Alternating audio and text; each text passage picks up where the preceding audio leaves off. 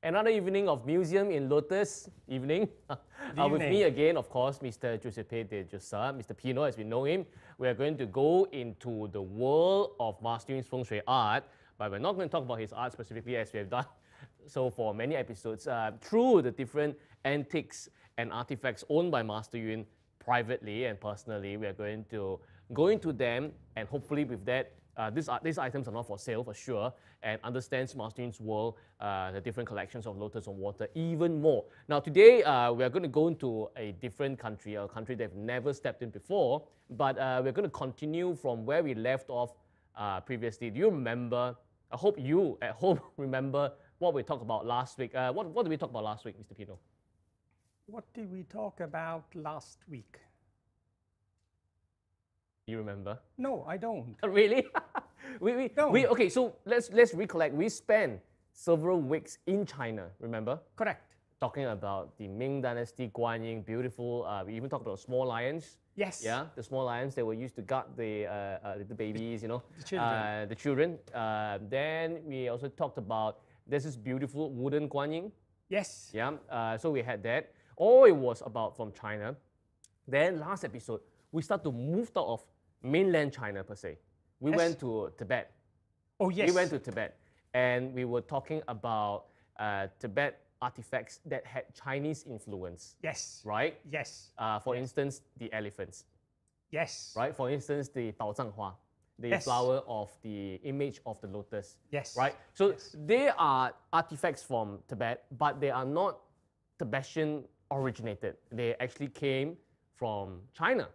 Right? From China, correct. So today we are going to continue this path to see what has China absorbed from the world and what has China done to actually influence the rest of the neighboring countries and cultures, and we see it today. And today is actually quite exciting, and it's actually very, very exciting, I would say, because we are going to go to a place that we have never gone before. Now, we have gone to Tibet many a times, right? Many times. Many times. It feels as I've gone to Tibet many times. China, we spent several weeks on it. We've even been to England, Japan. Today, we're going to go to different place, and if you see in front of us, we have two sets of artifacts, two sets. Okay, this is obviously one set. That obviously is other set. And with these two sets, we are going to understand, like going back to travel back in time to understand this country, this landlocked country that is trapped between two mega giants in Asia. We're going to Nepal. Yes. So we have never been to Nepal. Nepal is a very interesting place, very significant. It's where Mount Everest is. And also, just in case you didn't know, Nepal is also where Buddha was born. Yes. The prince that we're talking about. Okay? Yes.释迦牟尼was born in Nepal. So there we have it. These two sets of collections. Maybe just a brief intro on what these two sets are first. Yes. Before we go into details. Shall we? Absolutely. Yeah. Now, here we have a pair of dragons. And of course, the dragon has its root in China. Okay, so these are dragons. Dragons. And these are? And these are two masks. And the two masks are referred to a couple. And in this case, they're Hinduist mask. One represents Shiva, and then we will try to, and Shiva is Indian deity, and then we will try to relate why Shiva, an Indian deity, is in Nepal. And here, next to Shiva, we have a female face, and that's Parvati, and this is the consort of Shiva. Right. And she is the beloved goddess. Okay, so we will come back to this Hindu god couple later. At least we have a brief concept, okay?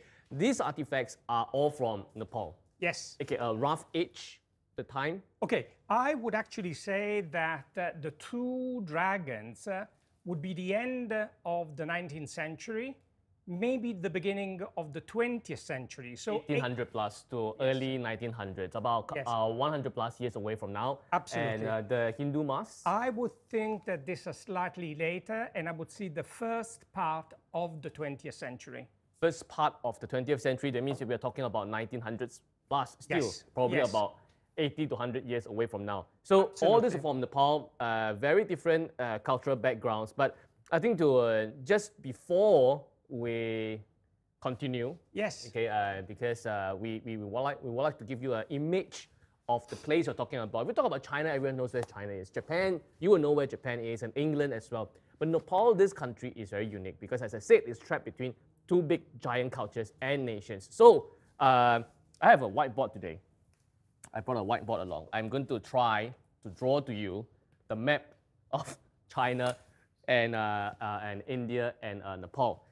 So we know where exactly it is and how relative it is. So let's take a look. I'm not going to draw Singapore because Singapore is too far away from all these places. Okay, let's try. And China is actually extremely big, of course. It's actually about here, assuming something like that. They say that China looks like a rooster, but you know, I think I failed my art class. So, okay, this is something like China. This is Shanghai. Hong Kong is here. And then you have the whole Tibet area, the big one. Okay, something like that. This is China. yes, It's supposed to be a better rooster here, but I just failed in class here. This is China. Oops. China, it's here, right?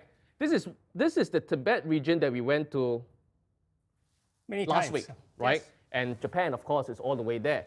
Then we have India, which actually, you know, in Museum in Lotus, we have been to India several times as well. If you remember the pillar of light, that's from India. So let's use a different color for India, okay, to demarcate that. India, you know, shares many borders with China. So something like that, okay? It's a bit like a leaf shape, right? It's a bit like a leaf shape. So it goes all the way down here, and then we have India, something like that. This is India. This is where we found, in the first episode of Museum Lotus, if you remember, this is where we found the Indian dowry chest. This is where we found the bell, yes. This is also where we found the, what do you call that, the light pillar, right? They gave a lot of your good luck. This is India. Kerala? Yeah, from Kerala, yeah. Okay, India, yeah. Okay, so where exactly is our dear Nepal? Where is it? I have to highlight this with a different color because it's the character of today. Like this is India, China, Tibet. Can I see online? Can, right? Yeah. Okay, India, Tibet is, I don't even know, is it fortunately, unfortunately, it's trapped here. Just this small little region here. This is Nepal. Landlocked, right smack between China and India. This is Nepal. The area that I just shaded red is Nepal. And these artifacts are from these two regions. Now, some basic thing, if you don't find it contradictory, but it's quite interesting, that Mr. Pino, you have mentioned that these two masks, they are Shiva and the lover, which is they are Hindu of origin. Dragon, of course, we can associate with the Eastern or the Chinese culture, but they're also belonging to important factor of Buddhism. Yes. And specifically in Tibet, it's going to be Tibetan Buddhism. Yes. So which means that we see a strange connection going on, which is the mask Hindu. They came from India and into our dear Nepal. And then we have Chinese influence, which is, as we mentioned last week, if you still remember, that it was during Tang Dynasty when the king of Tibet married the princess of China, Wencheng Gongzhu, right? And then Buddhism went into Tibet, formally. And from Tibet, since Yuan Dynasty, Tibetan Buddhism went into Nepal. And that's where they clash and they meet, therefore giving birth to these two sets of artifacts. I think hopefully with this map, everyone gets a clearer idea on what's going on and where we are talking about today, because if we don't say it, you might misunderstand it as, oh my God, is it Tibet? It's not. It looks a bit Tibetan, it looks a bit Chinese. Yeah, but it's not from these two countries. These artifacts are found, I say it one more time, it's in Nepal. Okay, Nippur.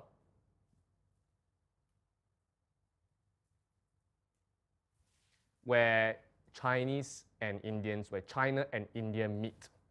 Am I right? Absolutely, yes. Hopefully this is a Yes. clearer understanding. I will bring this out again, okay, later. Hopefully you can see it clearly here. So, dragons. Shall we start with the dragons first?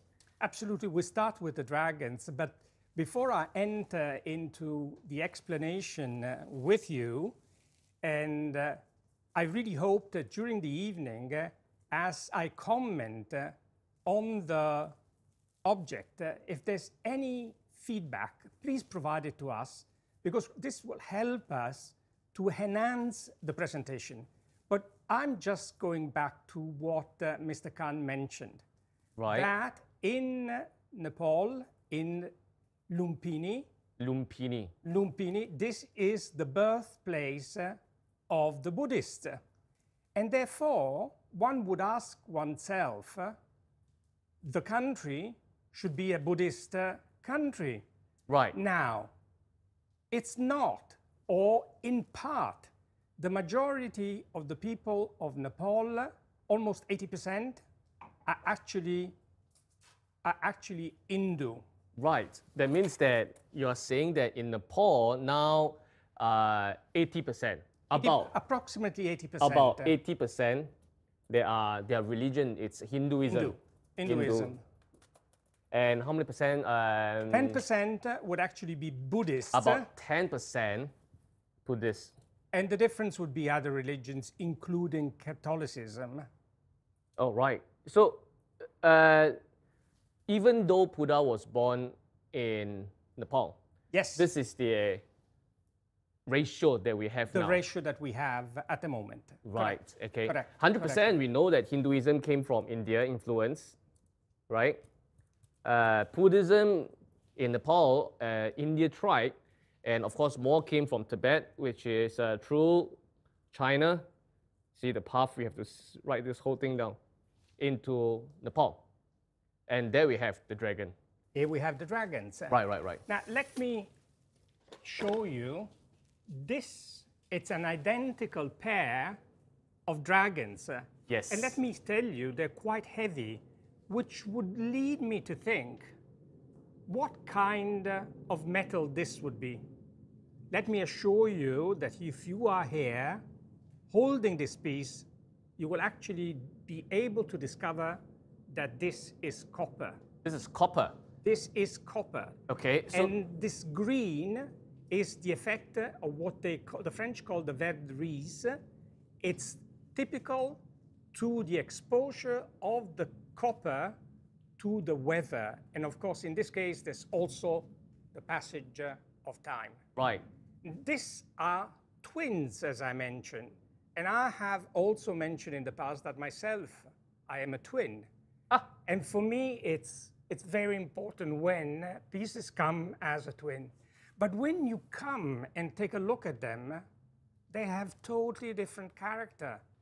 As much as my character and my personality is very different from my brother. So it's intriguing to me. Now, when we look at this pair of beautiful dragons, and the dragon basically is born in inverted comma in China. Right. So one has to think, how was the symbol basically accepted and made local by the people of Nepal? It's very interesting. Now we need also to appreciate, and you will appreciate, and I'm sure you know, that the influence of China is being very extensive. And as you know, Tibet basically is one of the borders of Nepal. So there's a lot of exchanges. It's a melting pot of culture, Nepal. In a sense, you're saying that Nepal is actually pretty much like Singapore. So It is. the dragon traveled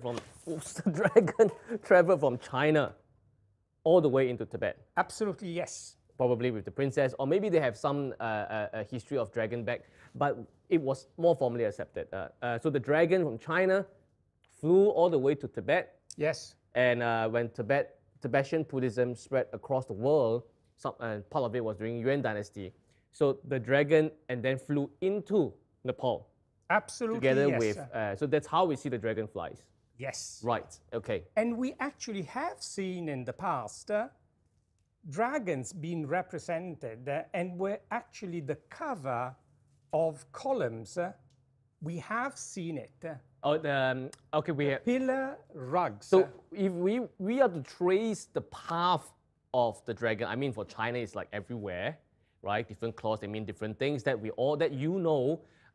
There was one episode we took out this super heavy and super big pillar rugs. They were meant to wrap around the pillars, and some of them were of the dragon design.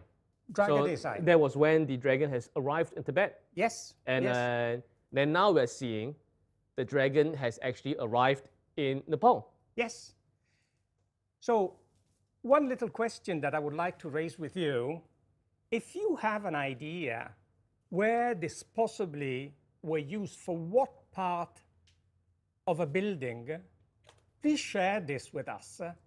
Let us know what you think. Your opinion, your view is very important to us. Right, so this is copper, it's dragon. If you want to see it, it's hollow inside. At the back, it's all hollow. Mr. Pino is asking that, oh my God, it's terribly heavy. Take a guess, what is this used for? Okay, yes. We know pillar rugs are supposed to be around the pillar for sure. What did we talk about last week? We talked about the chest with the okay, you can store stuff. And then the manuscript cover we talked about before. The elephant, those are in bronze, copper? Copper again. Copper again. Wall decorations for the altar probably. What is this used for? Yes, tell us. Yeah, try. You can leave us in the comment to let us know what is it actually used for. So we have the dragon and inside is actually hollow. In fact, actually, it feels like a glove, but it's going to be a very heavy glove. I mean, look at this. I mean, you just look at this. It looks, it feels like a glove, but it's extremely heavy. It is extremely heavy. Okay. So okay. if you do have an idea, please let us know. But before we end this episode, we will definitely be providing some indication of the use. Right. Now, let's just say hi to some. We have Jenny, Geraldine, Gillian, Yvonne, Laura, Madam Lai, Eileen, Andy. I see Laura, blah, blah, blah, blah. Yeah, watching. Evening, today, as I said, we're going to travel. We're traveling, in fact, yes. We are following the path of the dragon from China all the way to Tibet, and now we're in Nepal, where the Himalayas are and where Buddha was born. But it's a much more complex situation than what we think. Oh, it's just simply Chinese influence. It's not just that, because in front of us, other than this pair of dragons, we also have a pair of masks that has absolute Hinduism influence that's definitely from India. So we are looking at a place, we're going to travel back in time. We see that a place is landlocked and super influenced by both India and China. So it's not been a case to have chosen from the collection of Master Yun, which is not for sale, as Mr. Khan has already indicated, two beautiful set of artifacts, and one is strongly influenced by India, and the other one is strongly influenced by China via Tibet. Let me go to the description so that you can possibly share with me also your view. Keep on guessing about what's going on with the dragon. Keep on guessing. Now, when we look at this mythical animal, it does not exist. This mythical animal is represented with a wide open mouth. You can see from the sides, we have the teeth. Yes. Then we have the tongue, which is actually coming out. And then we see that there is a big head. Now, what does this head looks like? It looks like the head of an animal. And if you guess, it's possible that you will come to a realistic representation of the head. It's the head of a camel. Head of a camel? This is the head of a camel. Now, on top of that... Do camels exist in Nepal? It does not exist in Nepal. Okay. I'm just curious, but the easiest way of representing so that anybody can possibly appreciate the shape is to connect with the head of a camel. Right. Then we see these bulging eyes, of a demon, and then we see the eyebrows. And when we look at the eyebrows, they look like flames. Now, when we look at the ears are gentle, are the ears of a cow. Yes. Now, when we look also at the back, you will see that there is the mane, and the mane goes backwards. You know what it makes me think? That some sort of a wind was blowing and the mane went all... And then when we... Because it was flying from Tibet all the way to Nepal, that's why. It was flying, and I think it's a very good representation. Now, when we look at the mane, we also see on the side the curls. Yes. But let's see what it represents, the back. The back represents the scale of a fish. Right. But what is most interesting, then on top of the head, we see the trunk, we see the... This thing here. Yes. It's like your upper lip, this whole portion here. And it's curling. Yeah. An elephant. Oh. So in other words, the representation of this mythical animal is the combination of various animals. It's really beautiful, I must say. It's very, very beautiful. And this tells me two things. Yes. Let me just complete by saying, look at the horns. The horns are blunted and look like the horns of a deer. Yeah, right. So they're a combination of a lot of elements. And I quite like this representation because it's a mythical, it does not exist. So it goes with the imagination of the coppersmith. Right. And so delicately represented. Now, I said that these are similar. I didn't say that they are identical. Right. And some of the characteristics, the main one, when you will be here, it's basically the skin. When you look at one and you look at the other one, you see different color, which I call technically patina. Right. And the patina is different, so you start to see the differences. So why is the patina different? And usually what happens is when you expose to the weather the copper changes its color.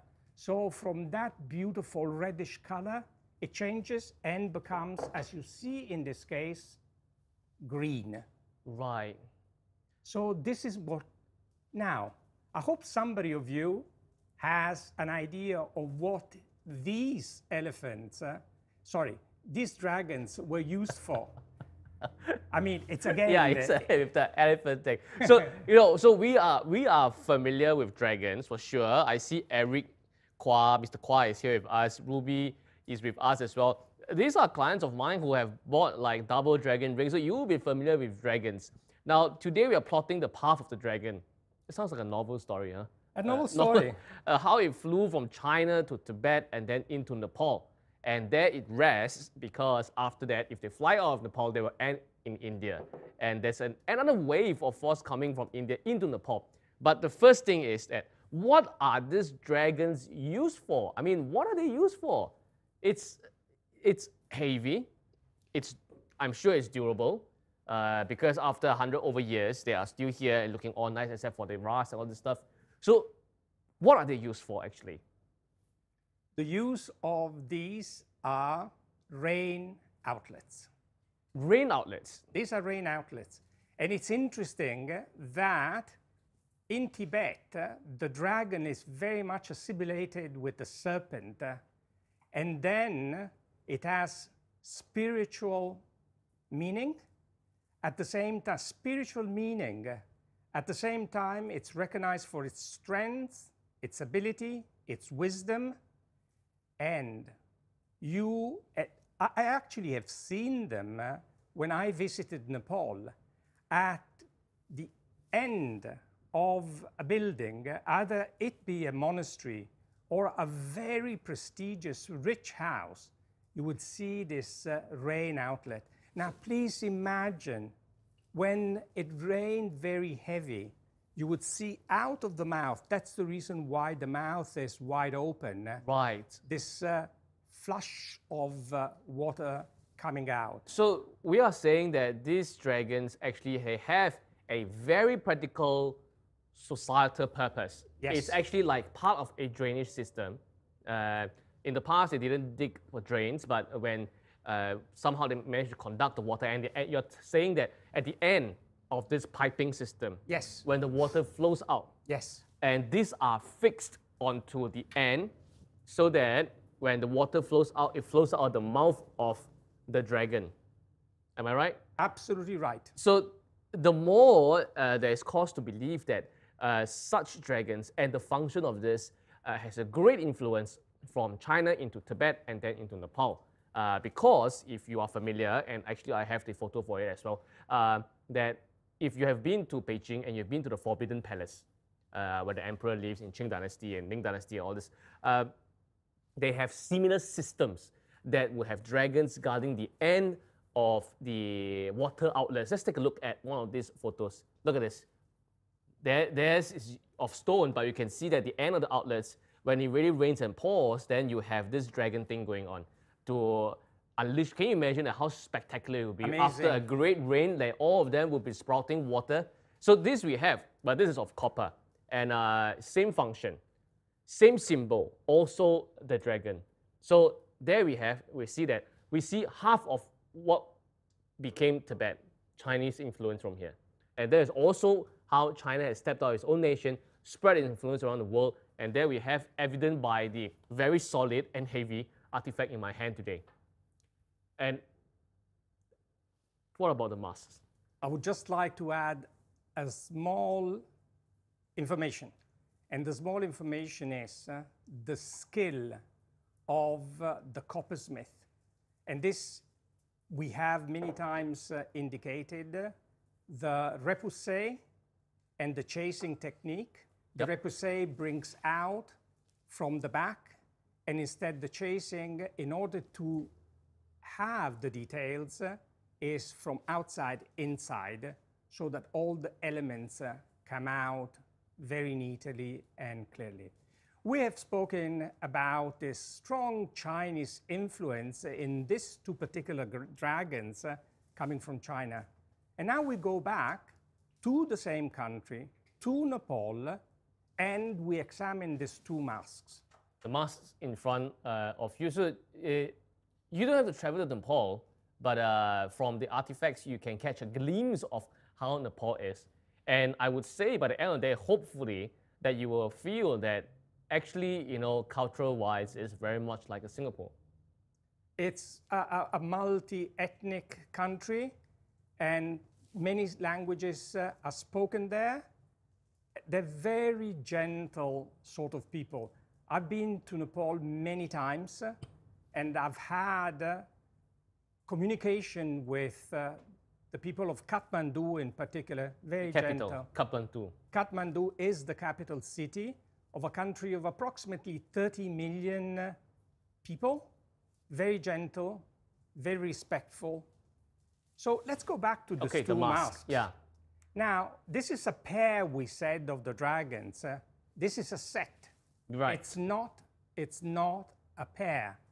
Definitely, it's a set. Right. And if we are very careful, and if you look carefully, you will be able to distinguish which one of the two masks is actually the male and which one is the female. Can I guess? You can guess, by all means. I mean, I'm looking at features and adornments, because they all have this. Is this turquoise? Is this a turquoise? Very good. They all have this. Yeah, I mean, jewelry is my expertise. Yeah. Turquoise. Very they well all have done. this turquoise thing, so we can't differentiate from that. I'm looking at how the nose is and how the shape of the face thing. Yes. And this one has some. These are jewels, is it? Like this. Like a tiara, This is like a tiara thing, yeah. So I'm guessing that this one that's closer to me, this one is the gentleman, and this one is the lady. Am I right? Or am I wrong? You are absolutely right. Still You can. are absolutely right. This is, and you mentioned is Shiva, so Shiva is a gentleman. So this is Shiva. This is Shiva. And this is? Parvati, the Parvati, wife, the the wife. consort. And Okay, she's okay. the goddess of calmness, of beauty, the goddess that fixes everything. It's ironic you say that she's the goddess of calmness, fixes everything. Because, okay, so this is Shiva. This and is that's Shiva. That's Parvati. Parvati. Okay, Parvati. so I mean, just for visual better understanding, right next to me here, this is a crystal sculpture of a Buddha. Yes. Just to let you know that, okay, this is the Buddhism side of things, okay? Yes. This is Buddha, and this is the prince that was born in India, and this is the Buddhism dragons, right? Yes. Now, next to you, you have the mask, and also next to, at the end of it, you have a crystal sculpture that is not Buddha, that is the Ganesha. Now, you as my client, you will be familiar with these two sculptures you have seen in the gallery before. We have also showed that Ganesha crystals several times, right? Yes. Before Tipavali, we were talking about the pillar of light and so on. Now, what has Ganesha got to do with this set of masks? Because, do you know the story behind? Can I say, I have been told about the story, but not too long ago, I have to say, but you are a better position to explain it in detail. Our dear Ganesha is actually a very famous god, especially in Singapore. Everyone knows about Ganesha, but you know about Ganesha, you might not be clear about how he has an elephant head and about his parents. You know, some people have quite weird parents, and probably Ganesha is one of them, because the parents are Shiva and Parvati. Yes. And what they say is that Shiva is a busy man. Okay, he goes out to destroy and create worlds. Destroy and create worlds. So he left for one of his usual expeditions, and in his absence, Parvati gave birth to a son. Okay, and one day she's taking a bath, and she told the son to guard the bathhouse, so no one can enter.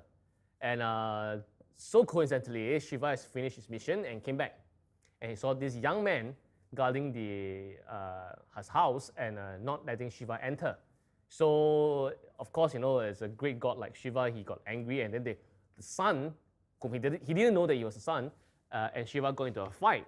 Of course, Shiva won. I mean, he's one of the greatest gods, so he won, and he won by beheading the son's head. And when Parvati came out of the bathhouse, and said, "Oh my God, you killed your son? That's your son, you idiot!" Something like that. He said that if you don't fix my son, I'm going to destroy the world, or I'm going to destroy the universe. So, absolute representation of a woman's wrath. Please be careful about that thing here. It's nuts, yeah. So, to cut the story short, Shiva wanted to ask a lot of gods to help, and he was given the advice that if you travel east, the first animal you see, you chop the head off, fix it back on your son. And the first animal that he saw was an elephant. Hence, Ganesha with the elephant head. So there we have family reunion. We have a family reunion. Very beautiful.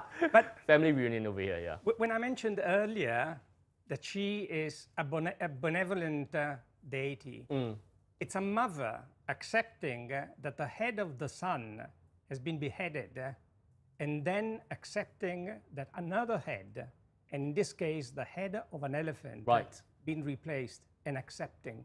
So she is benevolent in many ways. And I'm sure, as a wife, would not have been an easy task to be with a deity like Shiva, who basically had the role of destroying and construction. But there's the destroying aspect, which is very fearful, I would say.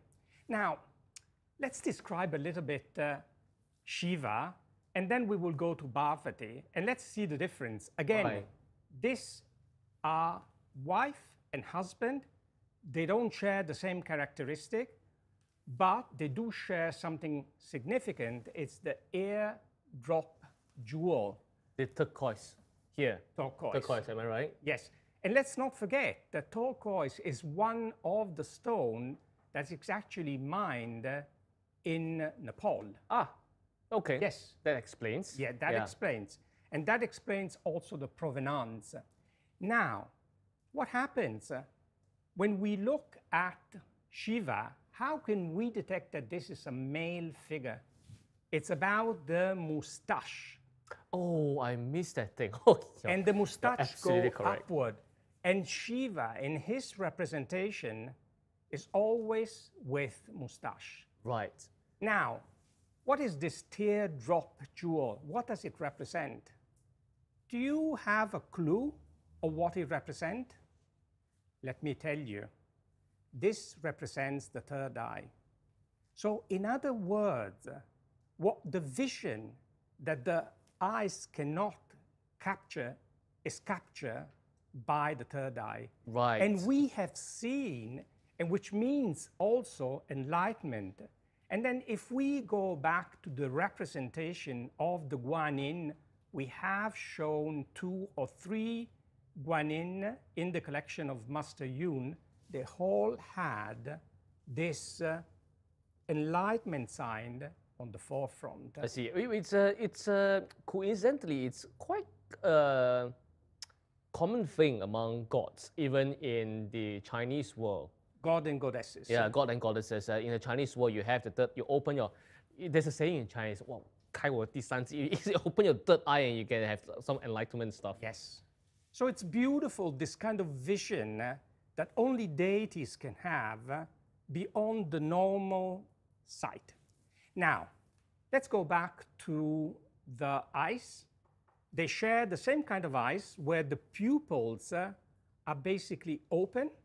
So when this mask was worn, whoever would wear this mask would be able actually to see through. So we are talking about mask, and this mask, in the most literal and real sense, it's actually for wearing. This is for wearing. And copper as well. Is this copper? Copper. It's a heavy mask. Okay, so it's for wearing because if you look at the back, of course, all the techniques are fabulous. You see that it has this thing here. Actually, it feels, if you've been to the army before, it feels like a helmet because they have this padding. They have this very nicely done, this padding here, so it doesn't scratches your face. Yes. Thing. And then behind this cloth, I suppose it's supposed to put at the back. At the back, over your hair. They have this thing, so you can untie it and retie it according to your head size, and they would perform as Shiva and Parvati. Absolutely, yes. So upon wearing the mask, you transform and you are the god and goddess, maybe for some ritual, maybe for some performances, I don't know. So it's supposed to be like that. Can I try? Yes. Is it clean?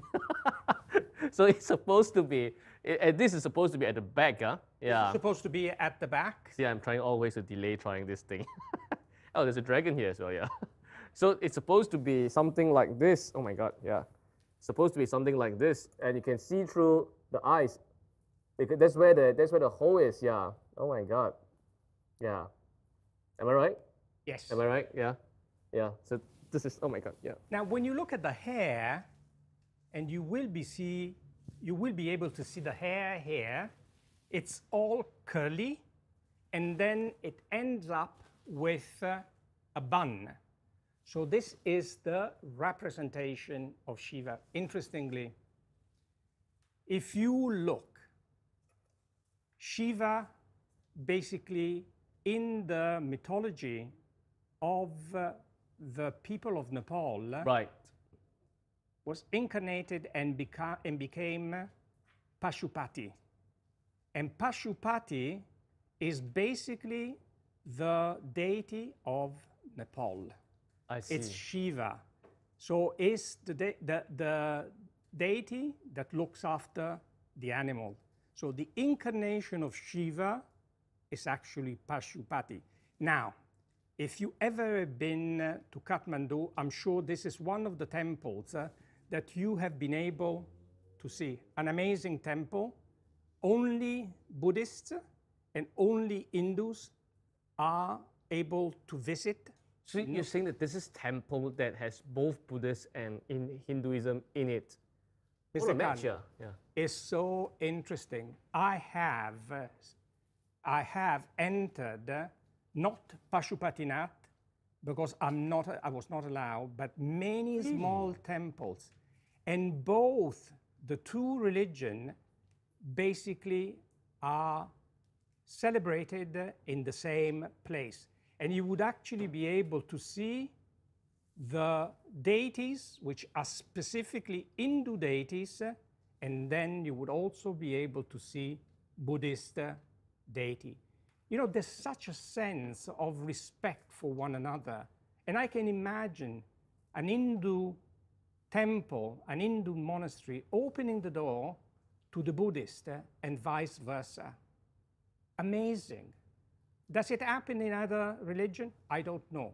But definitely this is one of the characteristics of this wonderful place, Nepal, and I have witnessed it myself.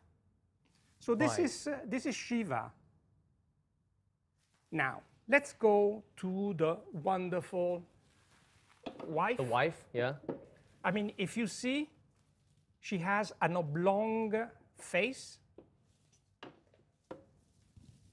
She has basically the headgear, and the headgear is represented by flowers and foliage. I see, yes. And if you actually go through the valleys of Nepal, you would be able to see women who wear this wonderful flower around their heads. You got to buy the jewelry for the wife, huh? Yeah. Yes. Now, regarding other characteristic making the difference, if you see one of the lobes of the ear is actually a hole. And from here, there would have been a long earrings, which is missing, which would beautify poverty. Right. Other differences is basically the simplicity of the hair, again, all held back, and the bun at the same time. Interestingly, you would see some red pigments on both the two masks. Again, she was represent, this time it's my turn. Oh, you're poverty, I see.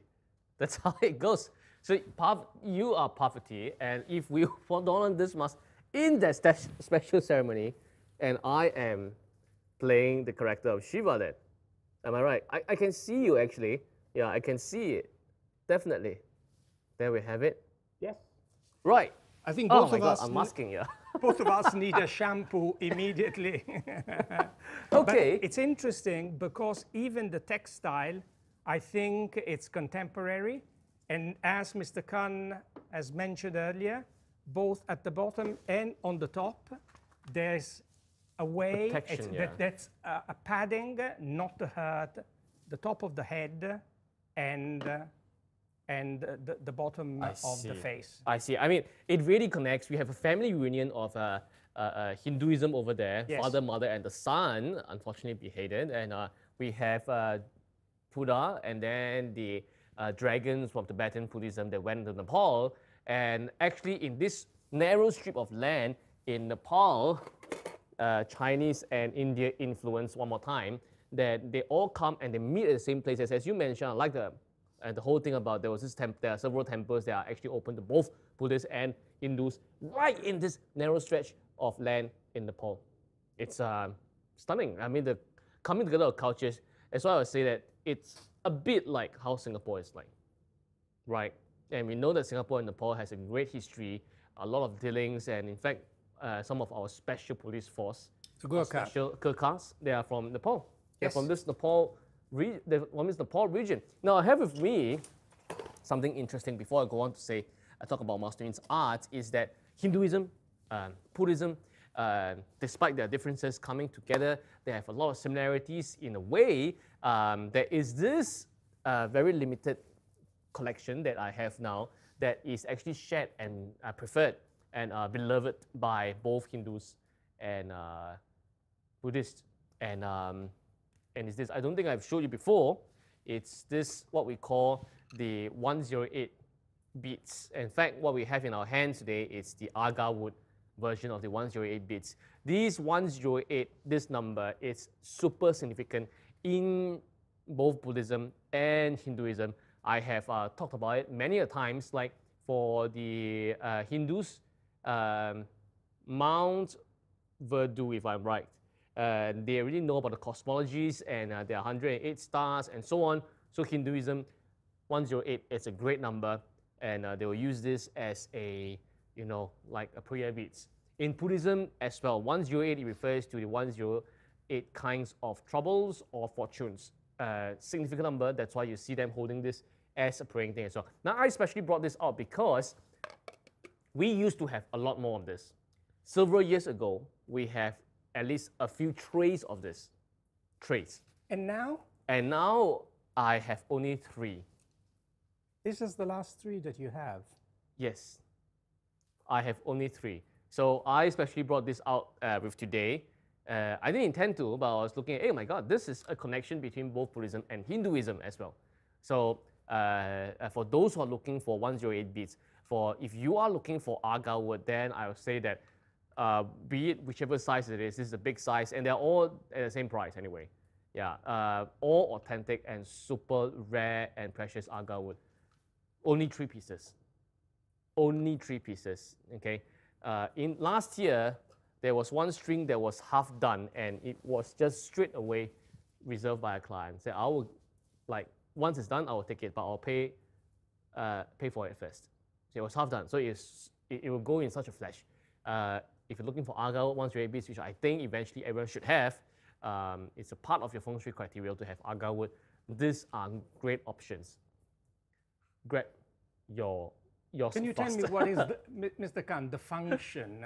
I mean, you put it around your wrist. Yeah, like this, yeah. There I have, you see, I have one around my wrist. Some people don't wear it at the wrist, some wear it as a necklace, yeah. Right. And as long as it's with you, actually, it will give you a sense of calmness, yes. It will get rid of obstacles and convert them into opportunities. Wow. Benefactors and direct wealth. These are the main functions of agar wood. And depending on which religion you fall into, 108 will have a different effect as well. So it's really the connection of these 2 religions that we are talking about. And of course, when we are talking about these 2 things coming together in this narrow stretch of land, we can actually imagine that Nepal is like a canvas. When Indian influence came in, when Chinese influence came in, and they just painted Nepal in its own colors, coming together excitingly, beautifully, colorfully as well, right? That's why we have all these precious artifacts in front of us. It's just like Master Yun's art. There's no rejection. It's not rejecting the, oh no, I'm pro-China. No, even today, Nepal is still like this. If they get too close on one side, the other side will get a bit angry. Yes. So it is a consortium. It is a cauldron of where these cultures meet. So it's pretty much like Master Yun's art as well. Where the East and West meet. We've talked about this so many times, where the new and old meet. You have the old ways of painting. You have the new materials like the acrylic paint. That's totally new. Inside one canvas, not extremely big, that the size is appropriate that you can put at home several pieces at the same time, and you can get a mix and a coming together of different faiths, cultures, all together. Now, when different people of different faiths, they come and look at Master Yun's painting, they have a different feel. I'm not sure whether you have the same thing or not, because you feel a different thing when you look at Master Yun's painting. Silver means differently for Catholics and for the Chinese. For Catholics, it means that it's to ward off evil. Yes. Because of the whole Judah story. And in Chinese, silver actually means victory. It actually means as a common currency for the many, many dynasties. So the material is there. Everyone will come in from a different perspective to understand it better, just like how our dear Nepal is today. East and West, China and India, new and old, all at the same place. If you can have yourself. Do I interpret correctly that the painting by Master Yun behind you represents a peacock? Yeah, both of the are peacocks. And speaking of these exact paintings, a special highlight is that now these two, if you can see, there's a tag at the top right corner. These are paintings that just came back from Art Beyond Museum Penang edition. Right. They traveled to Penang and they're back. These cranes flew to Penang and now they are back.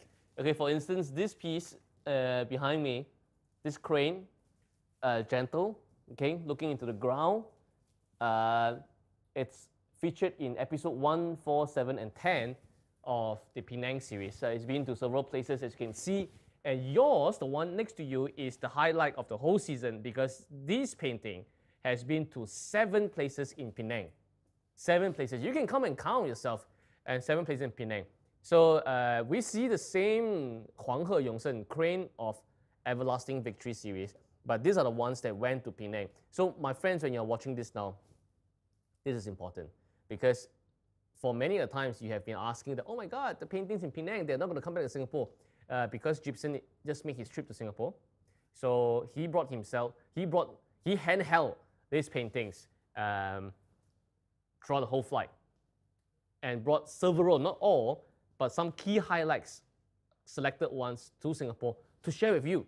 And because of how the flights are nowadays, he had to take a business class for it. So these cranes came on a business class flight from Penang to Singapore. Now to extend it and to remind is that this couple of days, Gibson, he is setting up the place with all these Penang paintings. Now this Sunday is exciting. Actually, this week is exciting. This Friday is the first of a lunar month. So it's great for you to get started with your agate beads, crystals, and so on. Now this Sunday, which is the last day of July, 31st of July at 4:30 p.m. You remember Mr. Daisuke-san? Yes. The Japanese? Yes, yes, yes. Yeah, the wine champion, the sommelier superstar. Yes. He'll be back. Now, this time around he's back, he's not going to pair his wine with me. He's still going to have art wine pairing with Masterin's art, but specifically chosen paintings and calligraphies belonging to the Art Beyond Museum Penang series. Right. Right. So these paintings coming back, it's really quite a stunning thing. Come by here and see which one matches your wall and your taste. Bring them back. And also this Sunday, if you haven't signed up, 4:30 p.m., it's going to be the art wine pairing session. Gibson's introducing the Art Beyond Museum Penang paintings and calligraphies, and with Daisuke-san bringing, he hasn't told me yet, but he asked me a few questions today, and he said that, okay, I will go back and think seriously about the pairing. So it's going to be, because remember the last session, you can really taste the paintings through the wine. Am I right? You can really taste, like how we're doing, that we can really go into the world of mastering through this not for sale artifacts. Then we realize, oh my God, actually there's a lot of connection between a lot of things that's happening. So this Sunday, remember to come over here, sign up, bring your friends, especially if they have not been really exposed to Lotus on water. Bring your friends this Sunday to enjoy and to taste the paintings. Taste the paintings that are just back from Penang. Through the wine pairing. Through the wine pairing, through the art wine pairing, right? Okay, so sign up. You can tell me in the comments. You can actually just text us to sign up for this, right?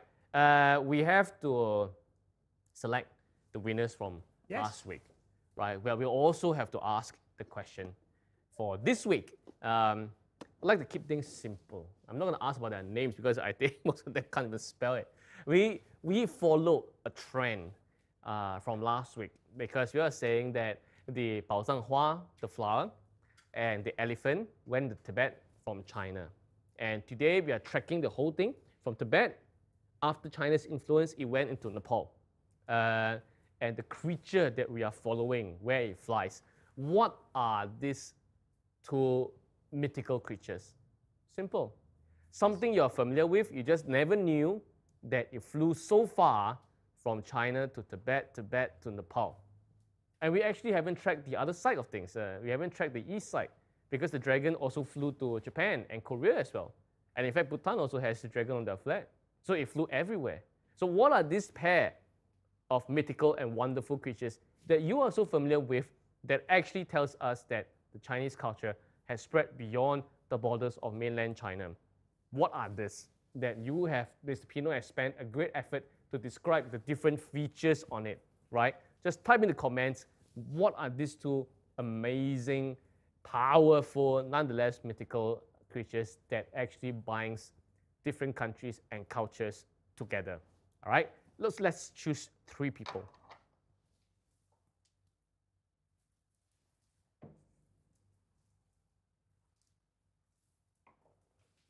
We are. Number 1, we have Claire Key. Congratulations. Congratulations. Right. Number 2, we have Stephen Le. Quite a few times I've selected this guy. Congratulations. Yeah. Remember the question is that what are these two? Not what are they used for, just what are they? Are they cows? Are they tigers or what? What are these two mythical ones? Okay. And the third one we have Claire Lim. Congratulations, Claire. One Claire Key, one Claire Lim. Okay, wow, a lot of Claires happening. Right, so just type your answer into the comments now. And what are these two for? No, what is two for? What are these two? Yes, what do they represent? Yeah, what is the motive? What is the creature that these two represents? It's simple. It's something we are all familiar with. Some of you are wearing it. So just type in the comments, right? And with that, remember this Sunday we have 4:30 art wine pairing. We invited Mr. Taisuke Sang back at the Lotus Gallery to pair wines with Master's paintings and calligraphies that are back from Penang Art Beyond Museum series, right? Very good. Cheers. Cheers.